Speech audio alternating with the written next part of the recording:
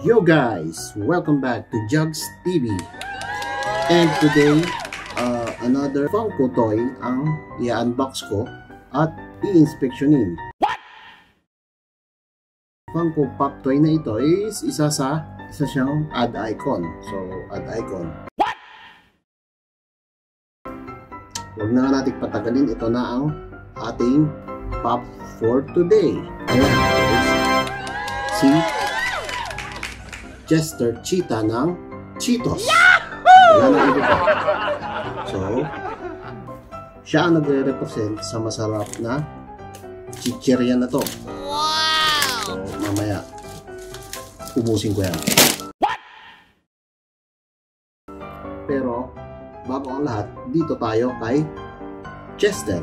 So, ang ganda ng pagkaapangalan niya. Isinunod lang sa Cheetos, Cheetah. Pangalan pa niya si It starts with one. Rest in peace, idol. Ang box niya is ayan, 10 out of 10. 10 out of 10 siya from top and sides and the back view and the bottom. Maayos ang box. Nabili ko nga siya sa Capeless. Meron silang kiosk doon. So, ayan. Natsambahan ko siya dahil pag mga ganito guys na medyo mabilis maubos to eh. Katulad nga nung pumunta din ako doon, tinanong ko kung meron yung, alam niyo yung energizer. Yan, ito. Yan. Itong energizer bunny na to, ubos na daw agad. Pero anyways, ito lang naman ang habol ko dahil matagal ko na itong nakita sa Instagram, nakita ko na to and sabi ko malupit tong si pero dito nga sa UAE, sa Dubai wala pa. So ito nakita ko siya. Ayan, kinrab ko na siya and yeah, yun, pang 77 ang number niya sa series na to. Siguro sa add icon yun ang number niya. Ewan ko. Pero, yun na yun.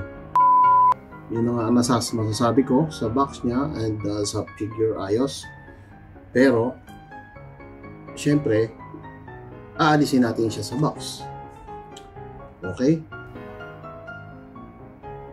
Pero, oh my goodness. Bakit merong butas dito? At dito, bakit kaya may ano yung ventilation kaya yun guys?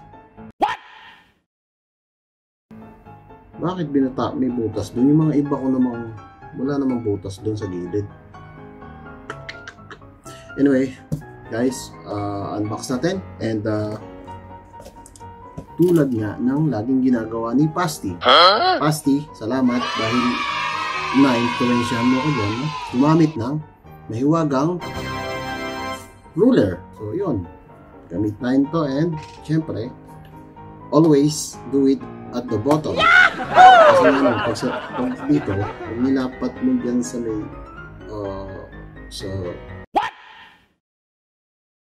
basta yun, mas maganda dito, sa bottom mo lang siya, ruler and, ayun, diba? Airport test up. Oh, mabilis. Effective talaga yan. Pasti effective yung sa ilalim. And yan. Ayun. Ayun guys. Ito na siya. And iba na yung plastic niya na. Nakatakulog. Kasi yung iba naka-attach siya dito sa taas. Ayun. Ayan siya guys, Cheetah. Diba? Ang lupit eh, ha? So, ayan siya guys. Swag na swag si Cheetah guys. Pero, ayan, tulad nga ng sabi ni Pasti, wala talagang perfectong figure na Funkopop. Walang perfecto kasi tingnan nyo ang paint job. Diba? Medyo sabit doon ang paint job niya. Doon sa buntot, ayan, merong konting sabit. But hindi naman yan deal breaker. Malupit pa rin naman siya, guys. Lalo na yung shades niya, oh, di ba? Swag na swag, see? Ito ba?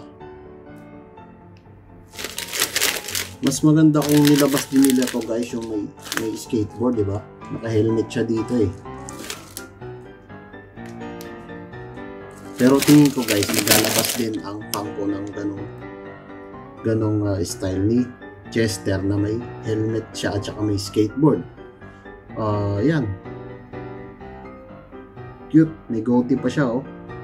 And yung sunglass niya talaga malupit. Hindi siya wayfarer eh, pero hindi ko alam kung anong tawag sa style ng sunglass na to. So ayan, guys, si Chester, Cheetah. And panalo to, guys, panalo. So ayan, yun na yun, guys. Tapos na ang ating unboxing and inspection. Inspection o whatever. What? So yan, guys, thank you sa lahat ng mga bago kong subscribers. At syempre, manonood. Well, anyway, December na, guys, and it's almost Christmas. Ilang hindi ko alam kung anong ilang days na, pero teka. Okay, Google, how many days before Christmas? Christmas Day will be in 23 days. Oh, yun, guys. 23 days before Christmas. And sa mga nagba-vlogmas dyan, tuloy nyo yan. Dahil dito sa Dubai, wala namang Christmas. Kaya kayo na bahala dyan. And yeah. Salamat uli sa nanonood. And hello sa lahat. Shout out sa lahat. And kung may gusto magpa-shout out sa mga susunod, comment nyo lang. Jags TV. Peace!